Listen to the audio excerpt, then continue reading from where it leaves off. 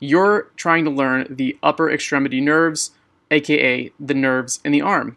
So let's go to ARM-U, or ARM University. ARM University is important, and you should be able to name some of the nerve injuries that will classically be asked on USMLE and COMLEX. So this is the mnemonic right here. Just by using the phrase ARM-U and name some, we're going to correlate all of the upper extremity nerves to their corresponding injuries. And these are going to go in order. So let's start with the axillary nerve. So the A in ARM-U and the N in you should be able to name some nerve injuries.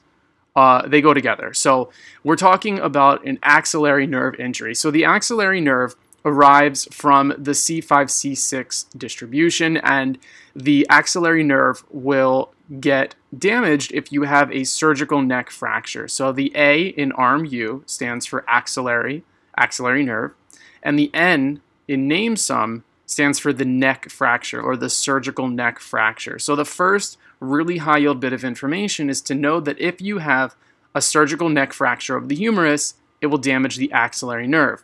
And you can remember that because the first letter in ARM-U and the first letter in name some go together. So A and N, axillary and neck, or surgical neck. So we are at ARM University, and you should be able to name some of the upper extremity nerves and their injuries. The first letters go together, so axillary and neck. So let's move on. Now we're going to talk about the next letter, R. And R will go with the A and M in name some. So the R in ARM University and the A and the M in name some upper extremity nerves. So if you haven't already guessed, R stands for radial nerve, and radial nerve comes from C5 to T1. Now, a radial nerve injury can be due to either a problem at the axilla or a midshaft fracture of the humerus. So if you put something up tightly against your armpit or your axilla, you push on the radial nerve and can cause a radial nerve injury. Now, this is sometimes referred to as a Saturday night palsy or a crutch palsy. And the reason is because the radial nerve runs right through the armpit. If you push anything up against the armpit, you compress the radial nerve and cause an injury. So Saturday night palsy is the image on the left. You get somebody who drinks a little too much, they fall asleep on a chair. I guess this happens on a Saturday night for some reason, and the chair pushes up against the radial nerve in the axilla, causing an injury.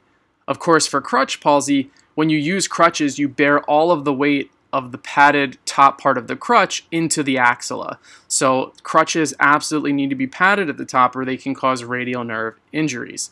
So again, we're talking about the radial nerve, the R in ARM University, and A and M in name some. The A for the axillary compression, which happens in a Saturday night palsy or a crutch palsy, and the M stands for midshaft fracture of the humerus. So when that radial nerve comes out through the axilla, it passes over the midshaft of the humerus, and you can get the injury there as well if you fracture the humerus at the midshaft. So that is the radial nerve injuries, R in ARM-U, A and M in name some, A for axillary injury or axilla, and M for midshaft fracture.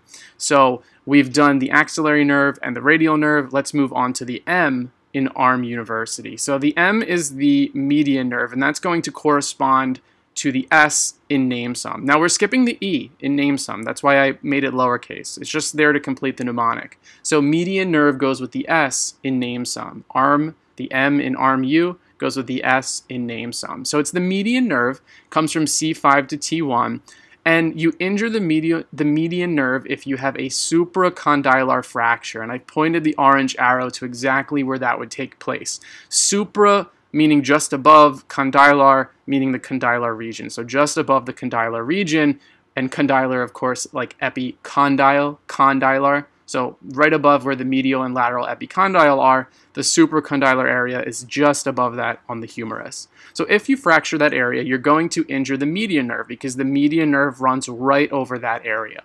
So M in ARM University and S in name some. They go together, so the median nerve is injured by the supracondylar fracture.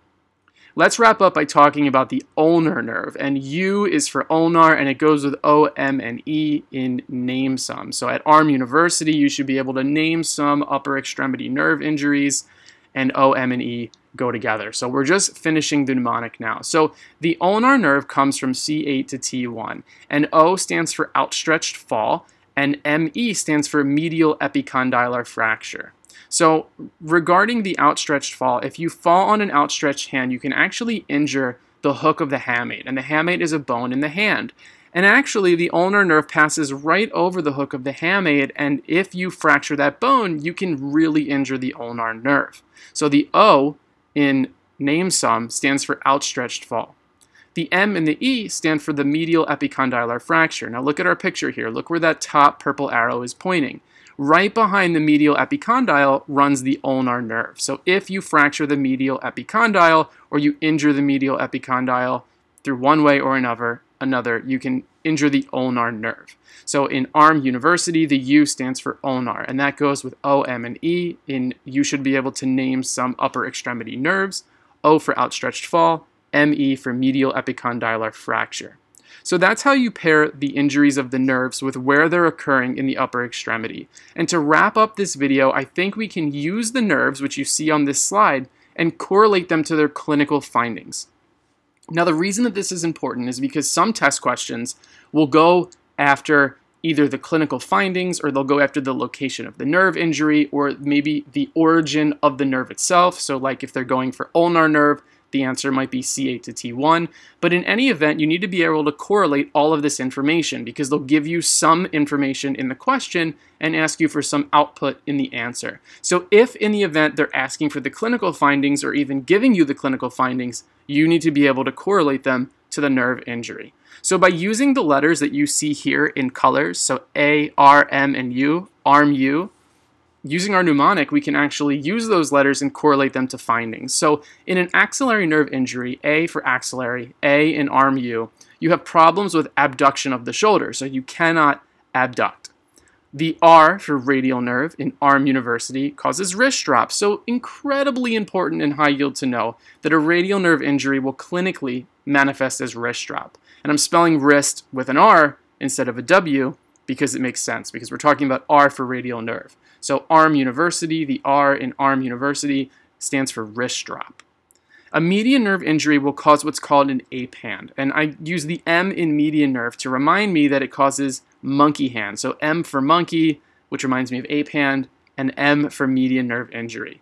You can see in the picture what the ape hand looks like. It's like strict adduction of the thumb, trouble with opposition, and a little bit of slanting of those fingers. So look up what the actual wording is to describe what you see, but that's a picture of the ape hand. And then the ulnar nerve injury is easy because they call it the ulnar claw. The ulnar claw. That's what you'll see in an ulnar injury. Arm University, the U in Arm U, U for the ulnar claw. But that's it, guys. I really hope that this was helpful. It's a very high yield topic, very annoying to learn, but spending just a little bit of time on this will get you a lot of free points on test day.